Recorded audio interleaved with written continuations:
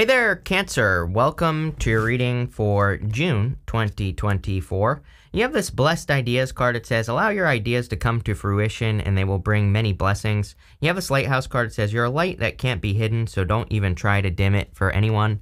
There you go. Shining your light bright here, Cancer. I really do feel that, I'm not surprised. I'll say this. I think that this is a really good work month for you, Cancer. It's a really good month for anything, but, I think that you could be surrounding yourself with good people. You have this Birds of a Feather card, or you could be feeling more supported in the work that you do. And, again, I feel this is going to lead to a lot more success. I feel like something has recently happened for you here, Cancer, where it's like maybe you realized you had a skill that you didn't know you had.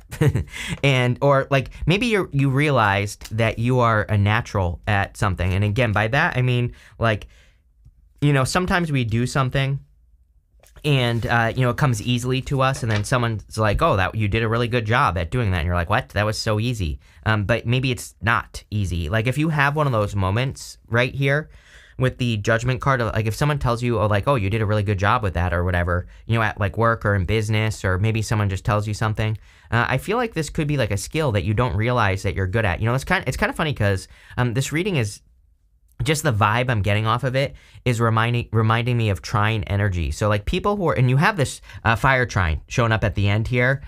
So people who are born with a lot of trines in their chart, they are just naturally good at doing things. And so trines are things that we are born with in astrology. So if you have a trine in your chart, chances are whatever the transit is that it's between in your astrology is some sort of skill, talent, gift, skill, or ability that you were born with, and you probably don't know that you're good at it because you're born with it. If you're born with something, you don't think you're good at it because it just came naturally to you.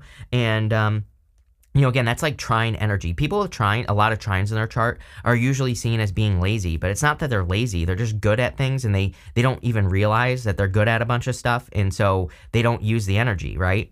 And what I would say here is that I feel like you're kind of waking up to something that you're good at, or you're, getting some sort of pat on the back, maybe from a boss or a mentor or a friend, and I feel like whatever the skill is going to make you very successul. And again, it could change the direction of your career, or you could decide to start doing something new or something like that. It's popping into my head as something very random. Maybe you've been planning your friend's wedding, right? And you do a really good job, and people are like, oh my God, that was amazing. Best wedding ever. And now you become a wedding planner, right? It's I have weird stuff popping into my head like that. So, again, it might not be as big as a wedding. It might be something a smaller skill, but it's something that's going to get you attention. I also feel there's a lot of happiness coming in for you here, Cancer, so you could be discovering something that makes you very joyful. You have the Two of Pentacles. Again, work hard, play hard. I would make sure you and Capricorn always get this. You two are opposite signs, and I think you both need to make sure that you're balancing out your energies, that you're not wasting too much time or too much energy on things that aren't working in your life. So I would really make sure to balance out your vibe here with the Two of Pentacles for sure. Let's see. With the Judgment card, you have the Three of Cups. Three of Cups is a celebration or happiness, so I do feel that there could be a lot of happiness coming in for you with the Three of Cups. I also feel that people could be celebrating something that you're doing here. So again, I think you really need to pay attention to what people are celebrating about you, because I feel it's something that, is a blessed idea. It's something that's going to make you very successful. With the Sun, you have the Moon. So there you go. I don't really like the Sun and the Moon together in readings, because the Sun and the Moon together can represent two people who are not meant to be together. You could definitely have a person who's trying to come back from the past. And I will say, we have Pluto going retrograde. Sometimes I feel that Pluto retrograde energy can bring people back from the dead. And you have the Judgment card right there coming back from the dead. So I would be careful. I feel again, I think there's, this reading is kind of saying to me, there's a new person right here, Page of Cups. Could be any sign. And I feel this is a much better offer. I feel this would be a mistake. I don't know. It's popping into my head. With the Two of Pentacles, you have the Eight of Pentacles. Love it. I love the Two of Pentacles and the Eight of Pentacles together. The two cards together, to me, represent settling up with the universe. It basically says you could be getting a settlement from the universe, and this could be energy that's owed to you. It could be positive karma. Maybe you've done a bunch of work on something in the past, and now you're getting a result. I always look at the Eight of Pentacles as material success on the horizon, but it can basically say you've done a bunch of work on something in the past, and now you're getting the rewards. So I feel for a lot of you that you're getting the rewards for the work that you've been doing all along, which is great, but also could be just money in general. Next, in the area of what's coming towards you, you have this Beyond the Ordinary card and this Birds of a Feather card. Yeah, again, if you're looking for love, I would be just a little bit patient. I do feel there could be a person that's coming in right now, or this month, or whatever, but I feel like the two of you are like two peas in a pod, for sure. I think that, this is saying there's something extra special that's coming in for you. Again, that Beyond the Ordinary card, it basically says there's something that is beyond the ordinary that is entering into your life. It feels like a connection to me for most of you. For others, again, I think it's what's about, for all of you, really, I think it's what's about to happen when you, if you discover this talent, gift, skill, or ability that you have. It's like you creating a wedding factory, or what the hell would that, what did I say? Wedding planner, right? Maybe you become a wedding consultant or whatever. So I feel like that's what's going on here with this energy. And again, I feel it's like extra special. You have the Nine of Cups, the Temperance card, and the Ten of Cups. Nine of Cups is a card of wish fulfillment. Again, if you are finding new work, new business, new something to work on, I feel that you are finding a lot of success in whatever this new stuff is. I also feel you're finding a lot of happiness as well, and, kind of like new direction. So I feel like you feel fulfilled. You feel like you're doing the right thing in your life to me. And yeah, I feel like you're just feeling like much more successful. Nine of Cups is about being in alignment. So you're like in perfect alignment with what you want. You have the Temperance card. Temperance is cause and effect. No, it's not, but that's kind of the energy I'm getting here, because you have the Two of Pentacles to the Temperance card. He's pouring those two cups back and forth, and it's a card of alchemy. He's trying to turn one thing into another, but what I was getting is that I feel like you need to pay attention to cause and effect. To me, justice is cause and effect, but also kind of temperance. Like, he's trying to get a result by pouring those two cups together, but he needs to keep trying. And he's trying to create a transformation, and also he has to be patient as well. I kind of feel like this is also it is weird, but I do feel it's kind of encouraging you to give a person a chance here.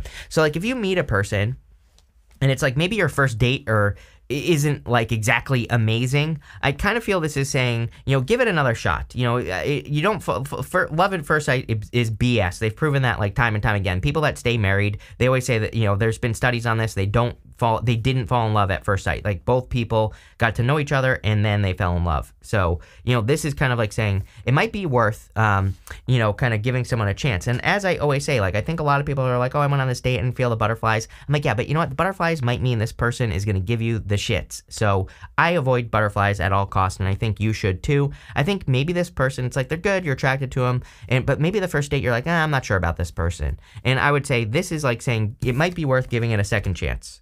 You have because of this right here, you have the Ten of Cups. Ten of Cups is fortune after difficulty. Ten of Cups is happiness, good energy coming in for you, joy, all sorts of stuff. So, happy home, happy family. I feel like there could be a really solid connection coming in for you here with the Ten of Cups. I also feel like there's a lot of abundance that's coming in for you with the Ten of Cups, and yeah, that's pretty much all I get there. I thought I was going to get more. I didn't, so we're moving on. But let's see. With the Nine of Cups, you have the Temperance card. Nine of Cups is about being in alignment with exactly what you want. It's about your energy needs to be aligned to your goals or whatever you're trying to attract. Temperance is about changing your energy to be in alignment with what you want. So again, it's a card of alchemy. He's mixing the water back and forth between those two cups. And so he's changing his energy so he can get what he wants, and that's what I would do here.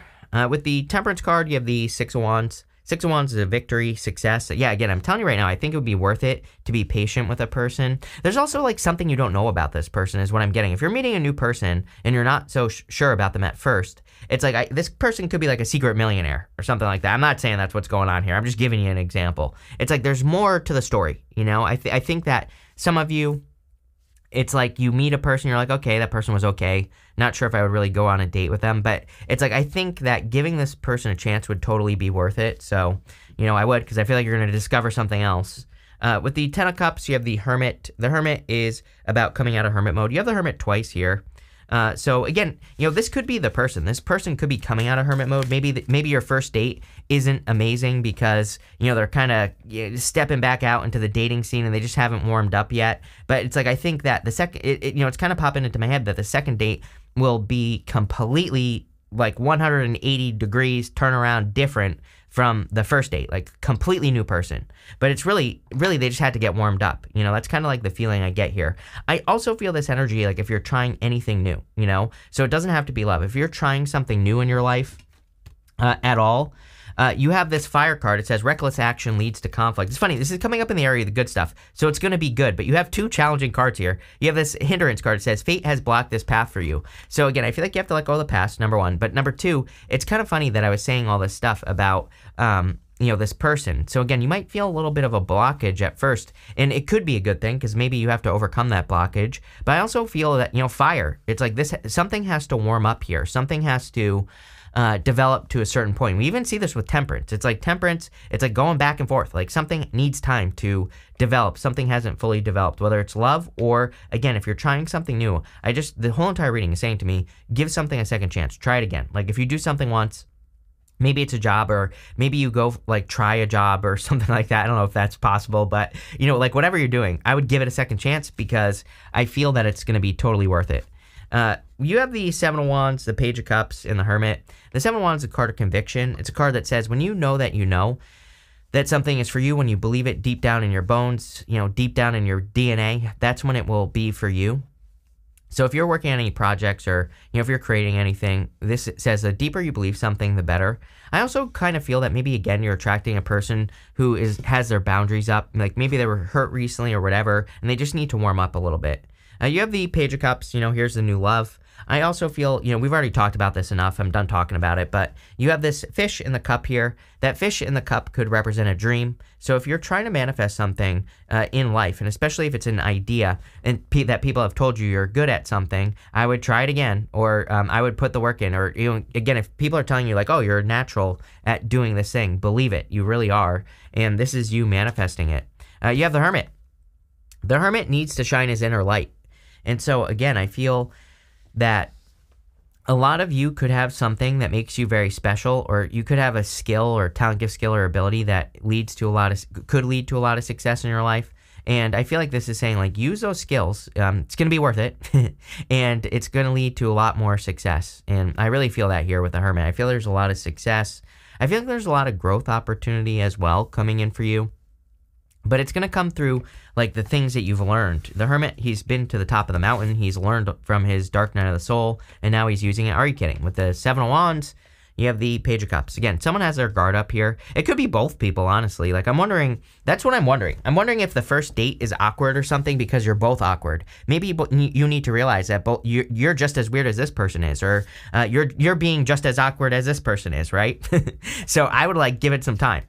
With the Page of Cups, you have the Justice card. Boom. Like, are you kidding? I literally said cause and effect. I knew something with cause and effect was going to come up in the reading, and these two are together. I was really getting cause and effect off of that Temperance card. That's why I said it. So, you know, the Justice card is cause and effect. It says if you put energy into something, what do you get out of it? And again, I always say whenever I have Justice with a love card, to me, that basically says trust the evidence. It says that if you put energy into the person, do they return the favor? And if the answer is yes, keep going. If the answer is no, stop and do something else. Here you go. With the Hermit, you have the Six of Pentacles, cause and effect. You also have two sixes here. If you've been watching me for a while, you know that I love two sixes. To me, two sixes says that you're going in the right direction. You're heading, it's basically confirmation for your path is what I'm trying to spit out here. So I feel for a lot of you, this is confirming the path that you're on or what you're working towards. You have this Knot card. It says unsuccessful plans. You know, I think this is a mindset thing. It's like, again, maybe you think something didn't go as well as it actually did and it went way better. It's like you need to untangle your brain here or unscramble your thoughts about, like, how capable you are. I think that the reading is trying to get you to see that you're much more, trying energy. Like I said, it's like you were born with a skill that you are very good at. Like you could be saying, like, I'm wondering if you're saying weird things to yourself. Like, if you do something and someone says you did a really good job, it's like you're saying to yourself, but I didn't, because maybe you didn't put 100% of your effort into it. Like you feel like, oh, I half-assed that, or I didn't do as well as I should have, and someone's telling you did a good job and you're like, oh, I really didn't, but I think it's because you didn't try 110%, but that's not a bad thing, because your 50% is worth 100%. So I think you need to, again, I don't know if my math makes sense there. Someone whip out a calculator, right?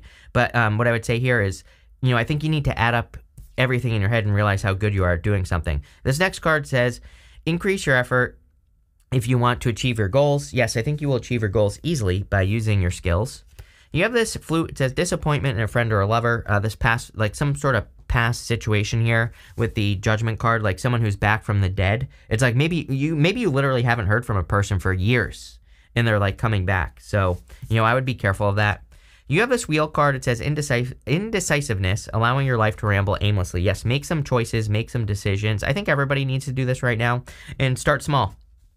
Like, what do you want for dinner tonight? And don't think about it. Just say something and then make that decision and eat whatever you just said after I said that, right? I don't care what it is. I don't care if it's cake, right? Go and do it because I said so, right? But make a decision. I think when we start making small decisions, we start making bigger decisions. You have this fair man card. It says dealings or relationships with a man with blonde, gray, or white hair. You have this fly. It says period, ill health, and depression. If you know a person that looks like Dwight from The Office, I would probably avoid that person. I also kind of feel like some of you could have a person coming back from the past. Like I don't want to put this energy out there, but again, this person could be like sick or something like that, or they could have something going on. So, take that how it resonates, right? You have this whale. It says great worry over nothing. Normally it's Pisces that gets this card, but now it's you. So I would let go of your worries and your fears about how things are going in your life. But I really like this reading. I think you are in for some good stuff this month. So thank you for being here and definitely enjoy your month.